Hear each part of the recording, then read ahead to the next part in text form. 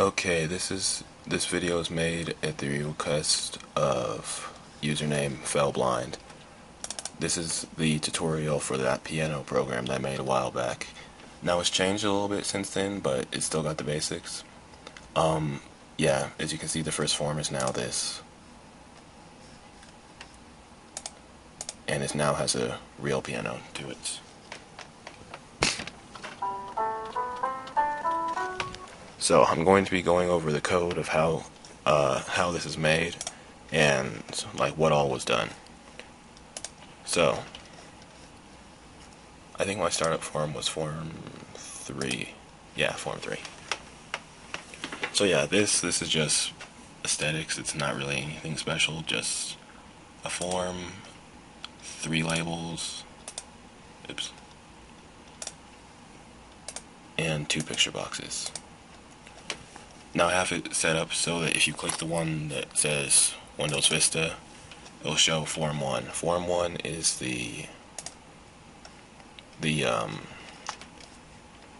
Form 1 is the keyboard that's based off of the Windows sounds.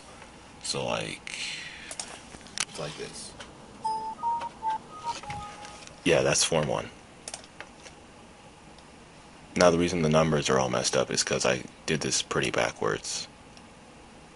Now, in the far left-hand side, you can see all the sound files that I have, and yeah, it's kind of a lot of sound files, but it's not really all that hard to keep track of. The way to add those is right here where it says My Project. Double-click that, and they'll start up looking like this. What you do, you click Resources, and right here it'll say String. You need to click where it says Audio. And the way I got all these files, you go into the C drive, your computer, Windows, and then Media, and then all of them are right here. Now, this will only work with .wav files. It won't work with these MIDI files or anything, and for some reason it won't work with this AC3 file. I don't know why. It just doesn't. But point is, yeah, this is how you get those. Now, these things that look different from the rest, the ones that say Note 1 through Note 13, those, they didn't come from the media file. I actually got those from the internet. And I have them in this file, but it's the same process. You just make them into a WAV file and then drag and drop. Don't ask me where I got these, because it was a long, hard process and I can't remember where it was anymore. All I remember was some YouTube video that had relatively decent files, and I just like chopped it up in Audacity and whatnot. So, as you can see, there are 34 picture boxes on this, a menu strip, and 2 labels. Oh, and a text box. The text box is set to read only. Where is it? Well, it's here. Yeah, right here. Oh, I guess it's not set to read only. Oh, enabled is false. That's what it should be, right? And on the sorry, I'm getting jumbled on my words. Okay, you see how there are these gray boxes on both the black keys and the white keys? Those are the highlights, like the things that show you which key is being selected. So it's both on mouse enter and key down.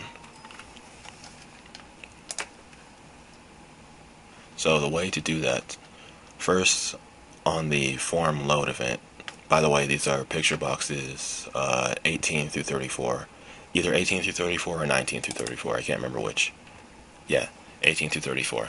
On the load event, you have to declare all their visibility as false. So picture box 18.visible equals false, and so on and so on.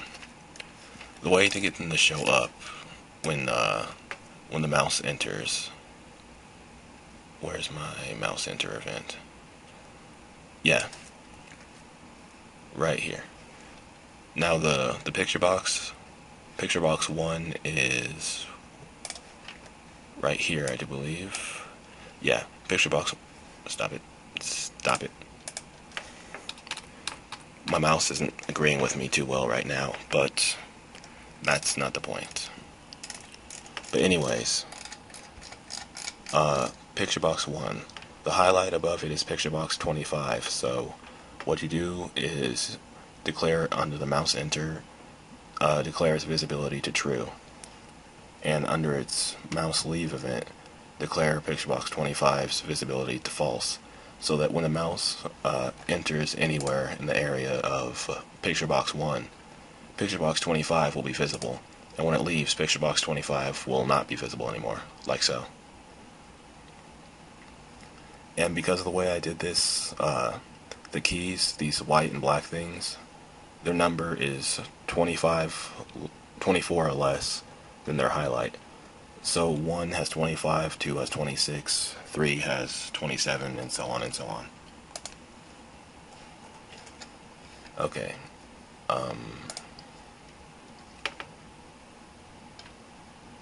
So that's the code to make the highlights work. Oh, I guess there's more than 2 labels. There's a bunch of labels. Yeah, all these little letters, they're labels. So for the menu strip, type in something like keystrokes and delete keystrokes, and keyboard and switch to piano. For the keystrokes and delete keystrokes thing, the keystrokes are down here in the key recorder where it shows you what buttons you've been pushing. So double click delete keystrokes, and it's real simple, just textbox1.clear.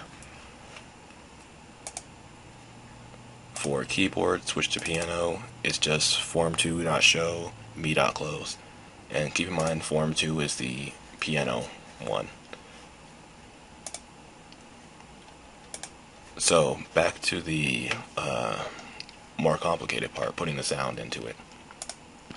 I might have to split this video in 2, so I apologize if I do.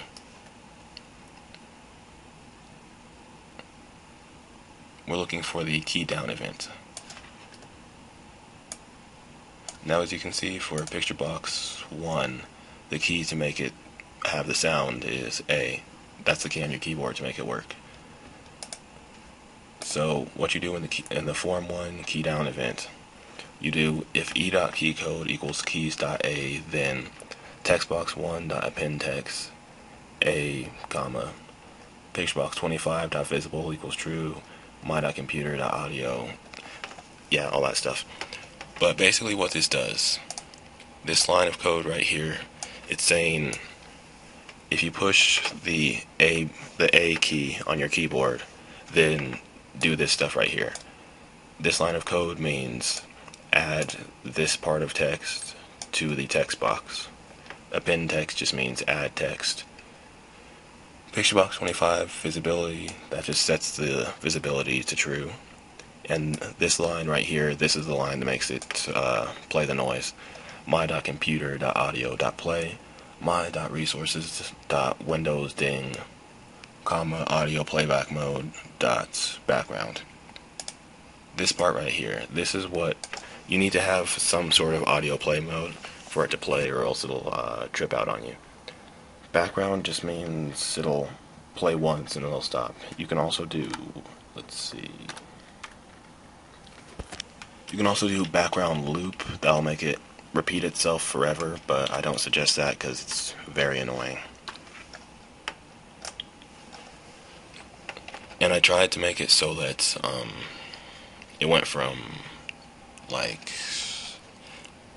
highest pitch note to deepest pitch note, or vice versa, but that's not what's important. Now, this name right here, you'll notice that that name is right here. Yeah. If you're calling from my resources, then it has to be one of the names that's in your resources. So, yeah, it'll do that. And the visible.true, if you just leave it like that, then the excuse me, burp. If you just leave it like that, then it will keep it at visible. So you need to do a mouse key up event. So if e.keycode equals to keys.a, then picturebox25.visible equals to false. Again, real simple code. and you just do that for all of your things. Don't know if I explained everything yet. For the Form 2, the one that's the actual piano, for the menu strip, the text box, well, pretty much everything is the same except for the sound files that you're using. And when you're done, it's just a product like, yeah, product like this. And like I said, this is just purely aesthetics. These two are pictures I got off the internet. If you want to see the code for that, it's, if you click it, show form 1 for picture box 1, and show form 2 for picture box 2.